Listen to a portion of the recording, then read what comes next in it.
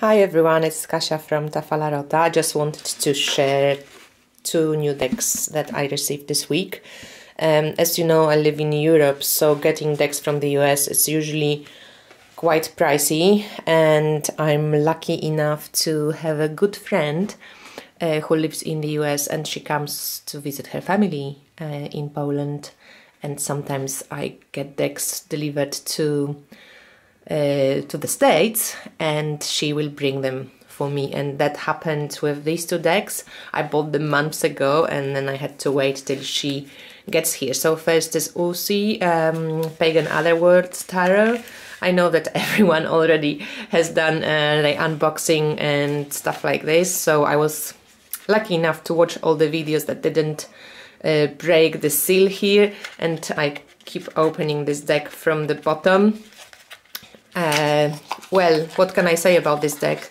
I am definitely not disappointed with it. It's really an amazing deck. It's so well done. So, you know, every detail is just gorgeous and beautiful and well finished. The paper is gorgeous. I don't know if you can see, if it will pick up, but it feels a little bit like a canvas. It's one of my favorite cards. So amazing. Let me see if it focuses for you. So that's Seven of Cups. As you can see, it follows Rider-Waite-Smith tradition. It's pippish, but it also has some like a tiny bit of illustration to help you get the meaning. So Pagan Otherworlds feels kind of nearly sacred. I don't know. I know that people were saying that Fountain Tarot is kind of perfect, and for me this deck it's kind of like perfect. I love the frame, like how the frames are made, that they, you know, not sharply like finished, but just this gentle flowing way of connecting to the frame, and the images are so beautiful. You can see like true artistry of Uzi Studio and how they created this deck. The writing itself, so amazing. You can see that the oil paintings just looks amazing. It's beautiful. It actually reads really well too. I like, actually, I mean, I'm just trying, obviously I have it only for a few days, but as a morning draw, for example, I like to put this deck and also mix it with the Dreams of Gaia Tarot. I think they go energetically really well, maybe not so much as a art style, but there's something, maybe this earthiness, that sits well for me with these two decks. So you can try this. I will show you a few of the cards. And the court cards are great. It's a specific type of deck and specific style. So if you're not really so keen on the, you know, earthy, pippish decks, despite the fact that you might really appreciate the artwork, that might not be a deck for you. Queen of Wands, I love her. How gorgeous is she? The little cat. So it does have this texture to it, with this amazing. So there's Four of Wands, full.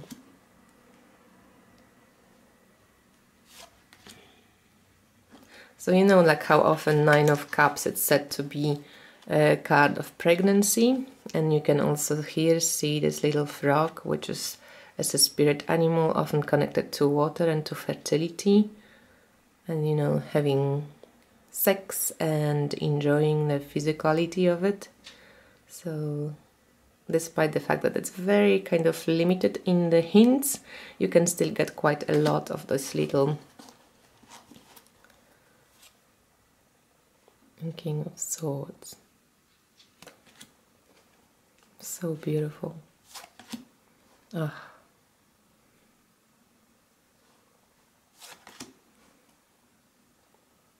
So it follows Rider-Waite-Smith tradition quite closely.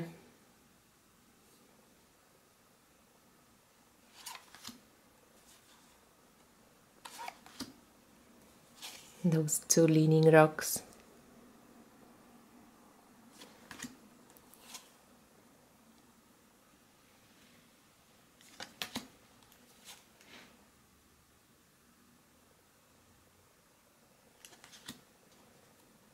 Magician, this finger, I command.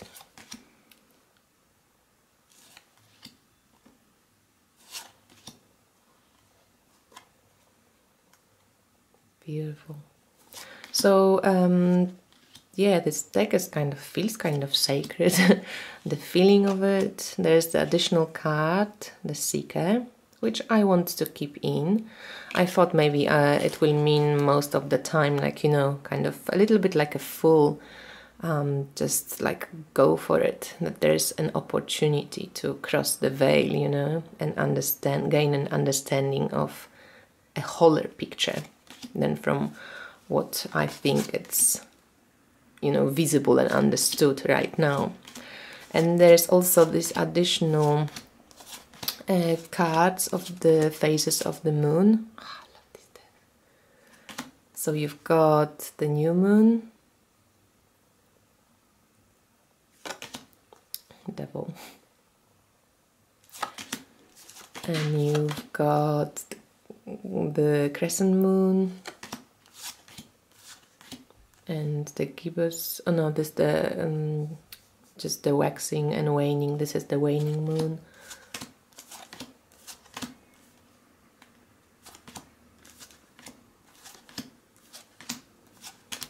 And you have half moon, and as you can see, the moon has this golden kind of sheen on the card.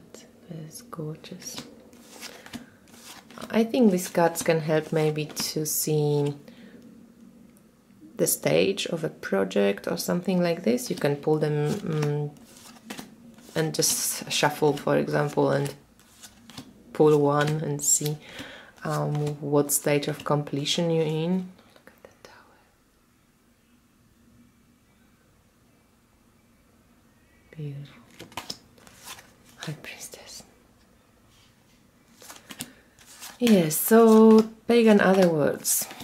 Definitely I'm not disappointed with this deck. So highly recommend to anyone who likes decks like this. That's by Uzi, and this is the Cheimonette tarot deck, and this one I bought, I think, in second hand already. It comes with the additional card and with the booklet. So there's a small companion book. To be honest, I haven't read it yet. I just wanted to show you and share my first impressions about the decks. These are the bags.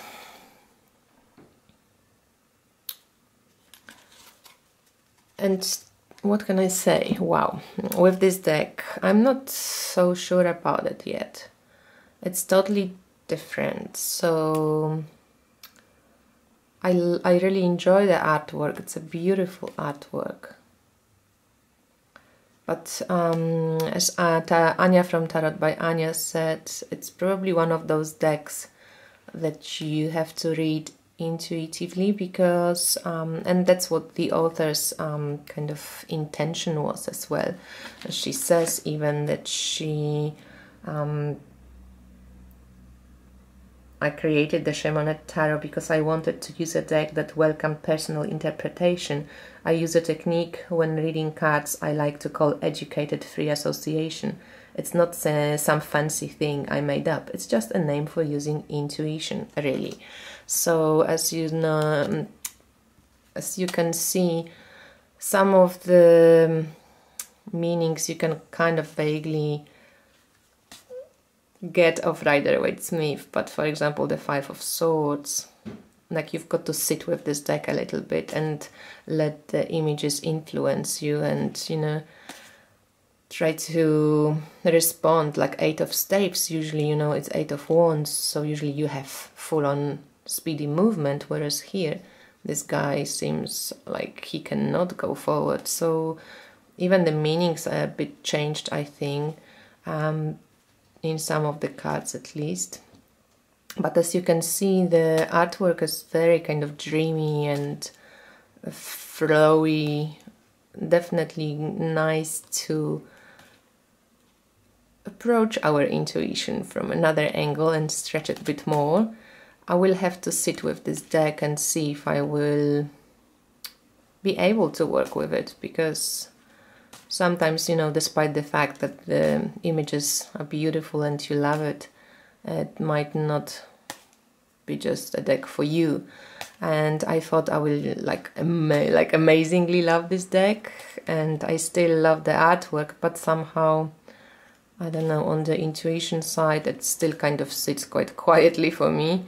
The chord cards are very expressive, but they mostly like facial close-ups. So yeah, let me know what you think of this deck, and if you have it and how you work with it. I'll be interested to know. Yeah, I'd love to. I will definitely give it a go. I won't get rid of it too quickly, but if it doesn't change for me, if I don't feel connected to this deck, I will probably want to swap it for something which is closer to me right now. It took a while since I bought it, and it managed to get to me. You know, things change,